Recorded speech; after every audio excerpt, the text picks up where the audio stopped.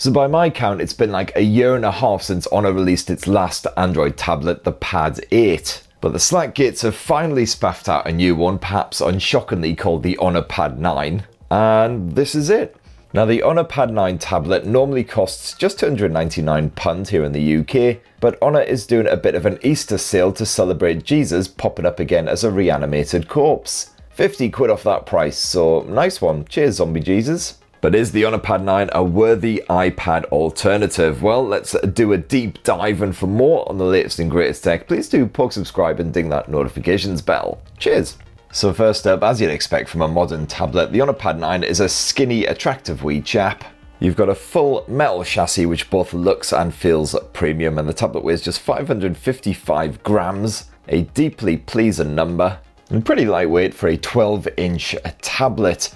And like the previous generation, the Honor Pad 9 is a butterfly's ballsack under 7mm thick, so it'll slip into any backpack or whatever with ease. And I've certainly found it comfortable to clutch, whether it's in landscape mode or portrait mode. The bezels surrounding the screen are just about thick enough to give you plenty of grip and space, and thankfully your fingers and thumbs don't seem to intrude on the action, even when they do slip ever so slightly onto that mighty panel.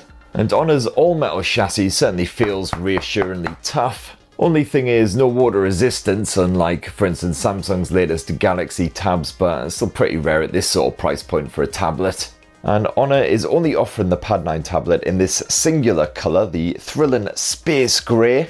So yeah, it's basically a big grey rectangle, so won't have your pants exploding with delight anytime soon, but as I say, it looks pretty smart. And apparently, according to the press blurb, the deco design of the central back camera resembles the rising moon over the glistening sleepy sea.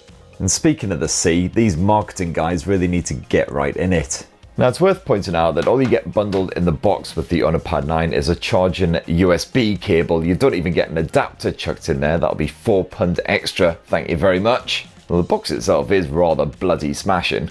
And if you pay £100 extra, you can also grab a keyboard case cover standy thing for the Honor Pad 9 that obviously doesn't come bundled in the box. And when you want to actually turn this thing on, there's no fingerprint sensor sadly, it's just a straightforward power button. But you do at least have a tasty bit of face unlock action here on the Honor Pad 9, so as you can see there, it is instantly recognising my face and skipping straight into my desktops, barely even see that lock screen. Gotta say, it works a lot better than I expected it to. Even strong lighting or weird backlighting or near darkness doesn't really do much to put it off.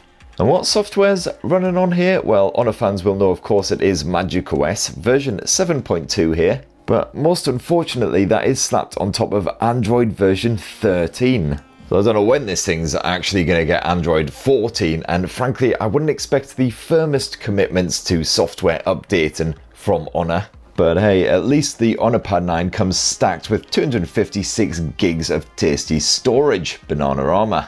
Sadly not expandable via micro SD memory card, there's bugger all slot action on here, but that should keep you going for a while anyway. Now despite that macOS launcher that's slapped on top of Android, is your typical googly setups. You've got the Google Discover feed, you've got your apps tray, but then you've got a wee bit of Honor styling as well. So for instance, drag down the notifications bar from the left side of the screen and the control center from the right. This is where you'll find your media controls, your fast toggles, all of that good stuff. And thankfully the Honor Pad 9 doesn't come absolutely stuffed with crapware. You've got a couple of wee bits like good old Facebook, of course. And Honor has chucked on a few bits of its own, like a dedicated gaming mode, which I'll bang on about in a bit. Of course, my favourite experience with the Honor Pad 9 so far was day one. Spent about 45-50 minutes setting it up, signing into all my accounts, downloading my apps, getting that desktop looking all pretty. So there was a software update waiting, so I downloaded that, installed it, and then the tablet decided to completely reset itself, so I had to start from scratch all over again. Great times. I may have quite loudly expressed my displeasure with the Honor Pad 9 right then with a phrase that rhymes with puntin mucker. And multitasking with the Honor Pad 9 is a piece of cake as always. Just hold your finger on this wee bar at the top and drag it off to the side to split screen. You can then open up the likes of YouTube if you want to watch a video while you're browsing the web or whatever, but of course this works a lot better in good old portrait mode. And you can even bring in floating windows by dragging your finger from the side and just holding for a wee bit. So you can get a bit of a three-way on the go on this mighty 12.1 inch display. Now squirreled away in that teeny wee bezel just above the display, you've got an 8 megapixel selfie cam. You've also got a dual mic arrangement on the Honor Pad 9, so absolutely does the job for a good bit of video chat action. And you've also, for some godforsaken reason, got a 13 megapixel rear camera slapped on here. Presumably so the marketing guys can spaff all that guff about sleepy seas and moons or whatever. I guess it could be useful for taking a quick photo of a document or something, but honestly, if you're using this thing when you're out and about to take photos or shoot video, God forbid, then you're just part of the problem. And one of the absolute highlights of the Honor Pad 9 is that 12.1-inch LCD screen. It may not be an OLED panel, but it's sharper than the previous Pad 8s with a 2.5K 2560 by 1600 pixel resolution. So movies, photos, etc. all look proper lush, even though you don't have that dedicated HDR support, the likes of HDR10 or Dolby Vision. But viewing angles are respectable, the brightness and the colours don't really take much of a hit when your view is skewed. When you max out that brightness, it is strong enough so you can see what's going on outdoors as long as you're not watching anything too murky. And it's a proper full view finish as well, no selfie cam orifices or any other intrusions. You've got the usual eye comfort modes and what have you, and also the screen refresh rate maxes out at 120Hz for supported apps. Apparently, according to Honor, there are 8 speakers packed inside of this thing. That audio is spaffed out of both the left and the right edge and also down below. And I'm certainly happy enough with the sound that is spaffed out by the Honor Pad 9. I've had no troubles watching a video, bit of YouTube action, whatever, while in a very busy, very noisy kitchen. And let's just boost that audio, show you what I mean. Last month an MWC, but so far not a sausage. Not even a vegan sausage, which I'm going to just assume is mashed up grass cuttings all sellotaped together. Here's what I made earlier. So certainly loud enough when you max out that volume without absolutely balking the clarity. And sadly, there's no 3.5mm headphone jack here on the Honor Pad 9, which is pretty annoying. So if you are kicking back with a video or you want to listen to some music or something, you'll either have to spaff it out of those speakers, or otherwise you can hook up some wireless headphones. Bluetooth 5.1 supported here on the Pad 9. Now the brains of the operation here is Qualcomm Snapdragon 6 Gen 1, certainly a big step up from the 680 stuffed inside the Pad 8. Not too surprising given the length of time that's passed between the two. And that's backed here on the Honor Pad 9 by 8 gigs of RAM. I've got no qualms whatsoever with the everyday performance. You can even blaze through games like Genshin Impact as long as you keep them on the sort of medium-y graphics sort of settings. I do still find it kind of awkward playing fast-paced action games like Genshin on a big old tablet like this. But that screen was responsive, the frame rate stayed reasonably fluid as well, and the Honor Pad 9 didn't even begin to heat up even after a good hour of action.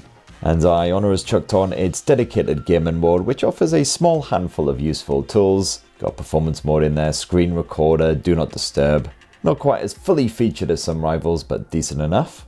And bugger all connectivity complaints as well, other than the fact that there's no cellular support here, there's no 5G option or anything, so you're stuck on Wi-Fi. But the Honor Pad 9 happily streamed whatever I told it to, no buffering or other issues. And the battery has also been upgraded from the previous Honor Pad 8. So you've now got an 8300 mAh capacity cell. And this certainly delivers when it comes to battery life as well, because the Honor Pad 9 can happily stream video non-stop for around 12 to 13 hours. So certainly an ideal travel companion if you're taking a long road trip, you want to bung something in your kids' hands to keep them happy for the entire duration. This will shut the wee sods up, and it's also good for all day long mixed use. Even gaming on the likes of Genshin, you'll still get hours and hours of playtime before you'll need to plug this bugger back in. And unfortunately, you will have to charge this thing overnight, basically, because it's got slow-ass 35-watt charge and takes bloody ages to power back up when it's drained. So that in a nutshell is the fresh new Honor Pad 9 tablet. As I say, it can be yours for well under 300 quid with those Easter discounts. And I really rather liked it. The performance is definitely a step up from the previous generation. Battery life is great as well. And that screen, despite not being OLED tech, is punchy, it's poppy, it's pretty bright, and it's blazingly crisp.